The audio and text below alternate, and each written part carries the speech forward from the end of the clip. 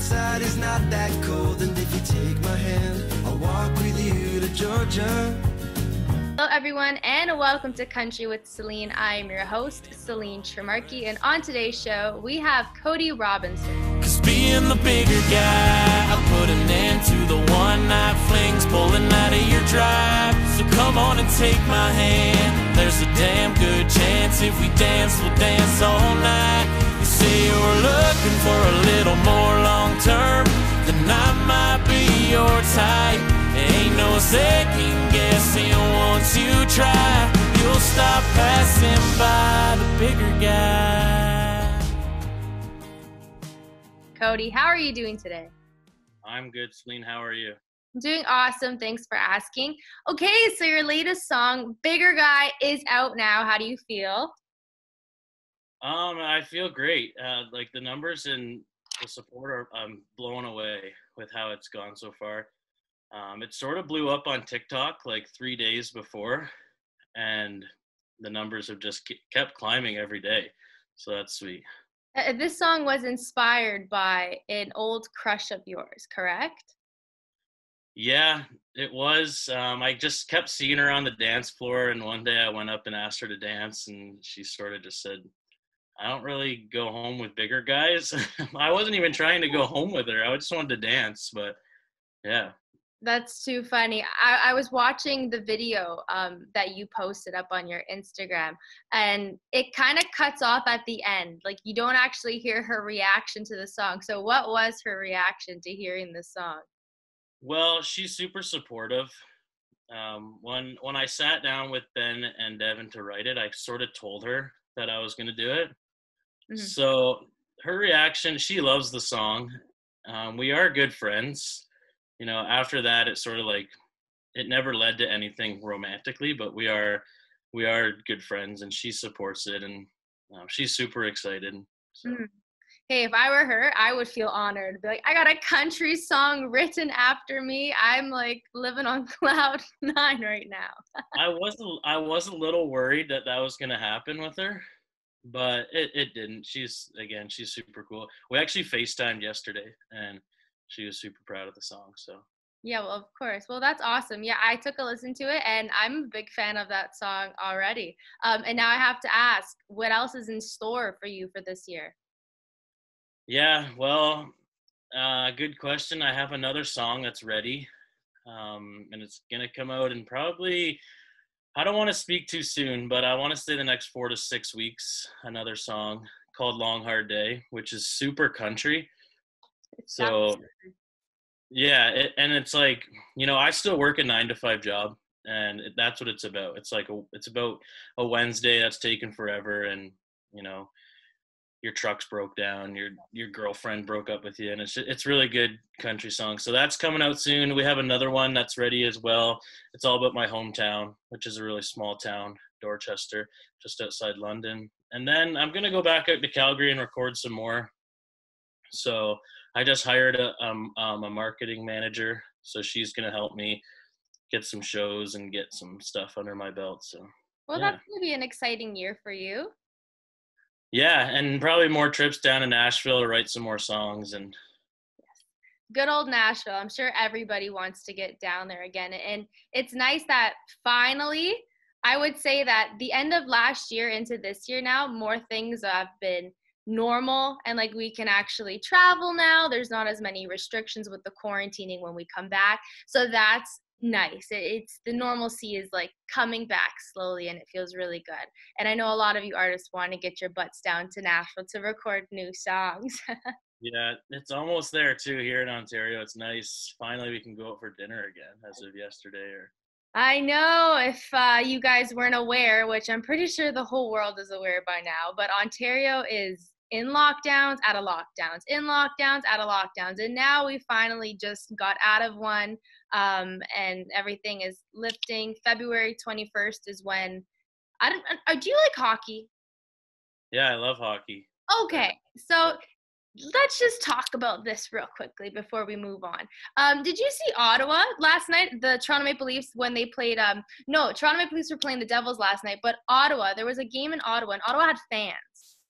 And Yeah. they still don't have fans. It's like, what's going on? It's blowing my mind. I'm so mad because I want to get back to a game, and I'm sure you want to get back to a game too. Yeah, I was super curious because the Leafs game, after it ended, it flipped to Ottawa and Edmonton. Yeah. And I saw fans, and I was like, but I did hear the guys talking during the Leafs game saying that like family and close friends are allowed to attend the games. So maybe they're just not showing them as they just can't sit as close to the ice as they can in Ottawa. But I did see that. Yeah, I hopefully we can be back in the buildings again soon because Ottawa is Ontario, and I mean, if Ottawa can have fans, the Leafs should definitely have fans. So MLSC, open your doors, please. Just putting that out there. But anyways, Coty, we'll reel it back a little bit and let's just get to know you a little bit more. So you were telling me prior to this interview exactly where you're from. Now tell the listeners where you're from.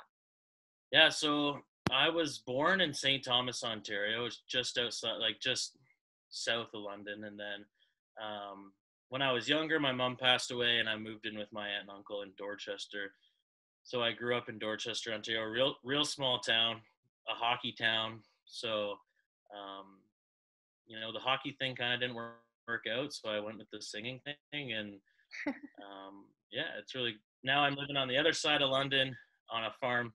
Then I actually went to school in London for a year, and the school thing didn't really work out. So I became a camp director actually, and that's where my ability to perform in front of big crowds really took off, like my confidence. And that was just a summer camp outside of London, and now I'm still working there. Little farm, it's a ski resort, and horses and stuff. So that's really fun.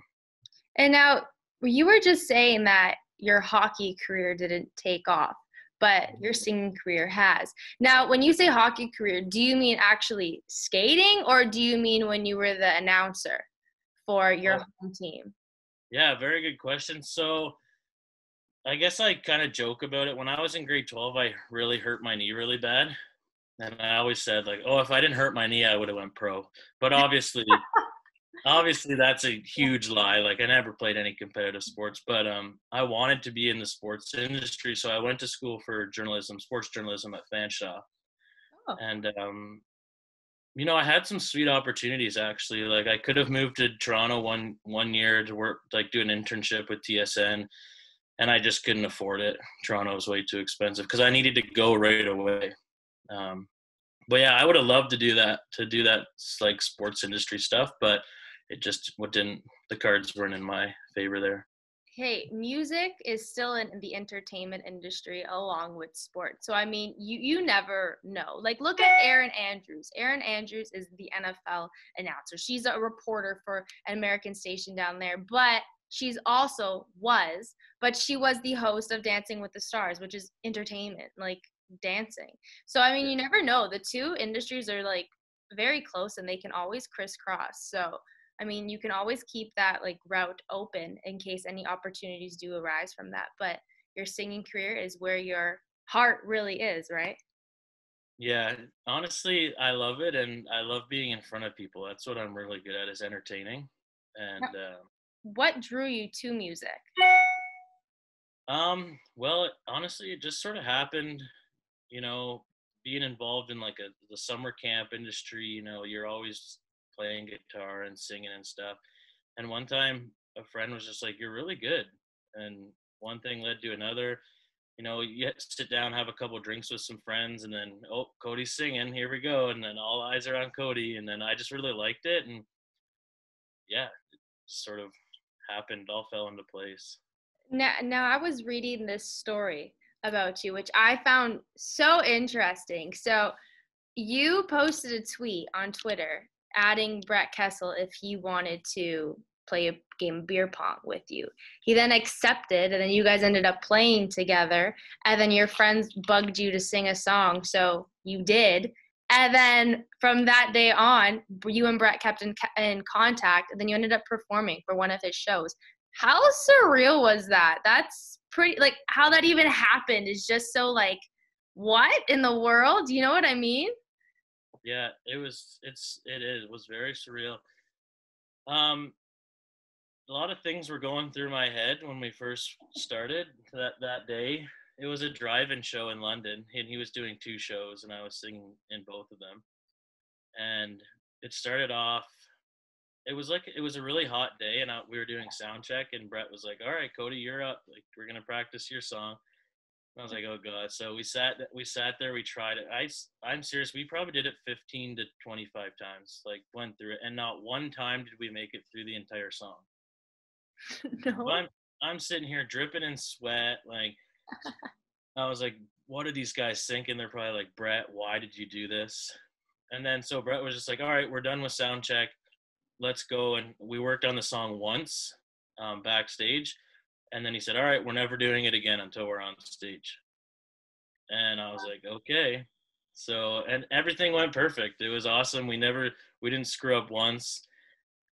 And it was cool just to be in front of like my home crowd. You know, it was awesome. There was probably, like, the second show was bigger. I would say probably close to like 10,000 people, which was Wow. pretty crazy for my first ever time on a stage. So Yeah, that's insane. Honestly, Brett Kissel seems like he's such a down to earth kind of guy. He seems so, so, so humbled, and that's a crazy experience for you. But I'm sure you're gonna have many more in the future. You're still young, you still got a career ahead of you.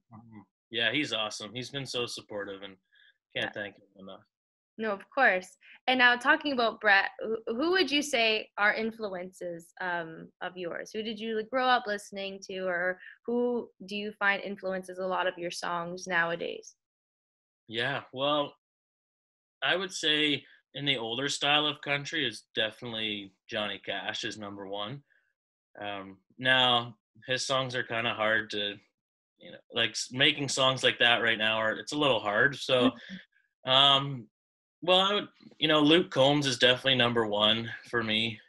He's always, the go-to songs that I put on. It's funny. I used to try and be Luke Combs. Then I transitioned my voice away from the raspiness. So Luke Combs, Riley Green, really love those guys. For Canadians, I would say definitely Brett. Just working with him closely, and Dustin Lynch is amazing as well. So those are guys that try and recently Jade Eagleson. Ben and I are writing a song right now that we're trying to really go the route that Jade's going. So fingers crossed. Hopefully he can get in on the song. Would be amazing. Yeah, that would be so, so, so cool. His career is really taking off. He's such a talent as well.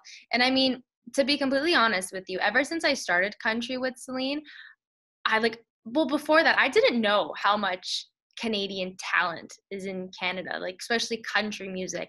But when I started this, I'm like talking to so many people, and they're introducing me to these people. And then I'm listening to so many different artists. I'm honestly so like blown away. Like even you, like I'm just like, wow, there's so much talent, and like the states needs to discover this. Like Nashville and like Warner and like all Sony, all these labels need to realize how much talent we have here, because there's so many independent artists. And I mean, nothing's wrong with that, but labels need to start like looking at all these different people and start picking them up and taking them places, because the talent is crazy. Yeah, it truly is. And you look at Robin, for instance, like TikTok, you just get on there, and overnight it's Yep. somebody notices you, and she's amazing, and good for her for doing that. And we're trying. There's so much talent in Canada. Like I say, there's so many people out there who just don't happen to know anybody, and it's unfortunate that they can't get into the industry. But keep pushing TikTok. I tell you, that's the number one platform right now for social media. Yep, number one. And right before this interview, I was just making a TikTok because I'm like, I have to push content, and that's the best way to push it, especially when you're an artist and you want to try out a new song. You should pop it up on there and see the feedback that you're going to get from listeners. And if they love it, they love it. If they hate it, not to put it out. So you really can learn a lot from TikTok. And it's ever since 2020, I feel like a lot of people have taken TikTok and kind of their careers have just like taken off from that, which is so cool. Yeah, I would say like 2 weeks ago, I probably had 1,600 followers on TikTok, and I woke up the next morning and I had 16,000. I was like, Holy, what happened? It's crazy. It's Yeah. honestly so crazy how it works. And now, Coty, I want to ask you this question. What is it about country music that you love? Well, I just think it has like the power of telling a story, and you know, it's so relatable. You know, everyone's like, a lot of people are like, "Oh, country music's just about trucks and girls," but you know, if you go into it, every song is a story of its own, and that's really what inspired me to start writing my own music. You know, because you have so many different um, experiences in life. You never think about, oh, I could write about that, I could write about this, but once you sit down and sort of write a story into a song, it's amazing what just a small experience can do. Yeah, country music is storytelling, and if Mhm. you're into storytelling, country music, that genre is the best way to go. Yep, exactly. Brandon Lancaster, he's the lead singer for Lanco, and he always says that before he sings Greatest Love Story, so Oh, that song is so that's what good. I go with. That song is so good. Yeah. And Coty, before I let you go, we're going to get a little bit more personal. I'm going to ask you a couple of questions and just answer them, okay? All right. So the first one, what's your favorite sports team? The Leafs. Okay. What's a hidden talent of yours? um that's a tough one to ask. I would say You definitely have one. hidden talent is that I don't. That's really tough. Come on, I go would say big. I would say just getting along with people, and you don't expect it. A lot of people think like I'm kind of shy to start, but once we get out there and in front of people, it's crazy how I can just blossom. Okay, I'll take that answer. I'll take that answer. What's your favorite season? Winter. Really? Yeah, I really do love winter. Oh, okay. Sure. Okay. What's your favorite drink? Um, I had this thing in Panama once. It was called a chocolate monkey, I think. Oh, that sounds good. And it was delicious. It was like vanilla, banana, um, blended. It was so good. And now I have like different patios in London, Ontario, making these drinks for me. Are you serious? Yeah, it's awesome. Oh, that is so cool. Is there alcohol in it or no alcohol? It's Yeah, just, it is. oh, there's alcohol in it. You know, Yeah, that reminds me of Funky Monkey at Booster Juice. You know Funky Monkey? I have never been to Booster Juice, but I'll have to try it. Okay. When you see a Booster Juice, you're going to order a Funky Monkey. It's with whey protein, banana, and chocolate powder, and I think almond milk. I think that's how they make it. It's so good. It's really All good. right, I'll You're gonna like. I'll, I'll try it for sure. Yeah, you have to. And next one, if you could move anywhere in the world, where would you move? Or you can say you don't want to move anywhere and you would just stay exactly where you are. I would say probably on either parts of Canada, like at the end, BC or the other side. PEI would be sweet, where some friends are from, so that would be awesome. I would like to stay in Canada though. I love Canada. Okay, good Canadian boy at heart. Yeah. That's literally the west coast or the complete east coast. There's no in between there. Yeah. um, I just feel like I love Ontario. It's just so, everything around Ontario is so like BC and the other side, the East Coast are just so beautiful. there's a lot to see in Canada. Honestly, it's such a scenic country. The only thing that sucks about Canada is that unlike the States, you can go from like Florida to Georgia within a couple hours and you're there. If you want to go from like Ontario to Manitoba or Manitoba to Saskatchewan, it takes like 8, 9, 10 hours to go from like province to province. That's the only thing that sucks. But there's so much to see on the way. So I mean, you could definitely make a cool road trip out of it. Yeah, we drove to Calgary this summer, which was Ben, Chase, and I, which was really cool. Um, just to get out of Ontario, though, it was half the trip. Yeah, exactly. I'm because it's so big. It's just it's pretty crazy. It's Yeah. pretty crazy. Even to go from here to Thunder Bay, I think it's like 12 hours. Like, Yeah. wow, that's Long. nuts. Yeah, you're better off driving to Nashville. Like Exactly. And I don't love flying, so driving is just such an easy choice, but I that gotta is get used to flying. that is so fair. Trust me, not a flyer, but I'll fly if I have to. But if I can stay with my feet on the ground, I would gladly do that over my feet 30,000 feet up in the air. Oh my gosh. Well, thanks, Coty, for joining me today on Country with Celine. It was so nice getting to know you, and I'm really excited to hear what's in store this year and all the new songs that you're going to be releasing.